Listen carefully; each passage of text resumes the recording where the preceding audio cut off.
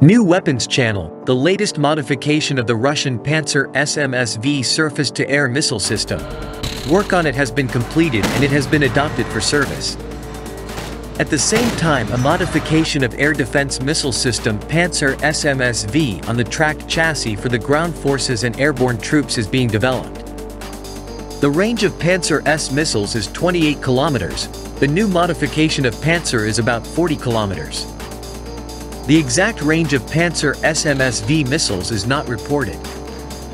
The system has two types of anti-aircraft guided missiles and has an extended kill zone. In addition, a new anti-aircraft missile system, Pantsir, is being developed that uses two types of missiles with different guidance methods: self-guided by target thermal radiation and guided by laser beam. This year, air defense units received for the first time platoon sets of Pantsir S combat vehicles, with an automated control system included in the Unified Tactical Control System.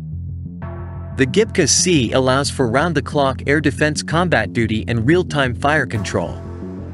Also, the supply of advanced Verba manned portable air defense systems to combined arms formations will be continued. The channel New Weapons reminds that the development of Typhoon air defense, an anti-aircraft gunner squad combat vehicle, has also been completed. Its armament includes both the existing manned portable anti-aircraft missile systems and the complex under development as part of the experimental design work, Marka.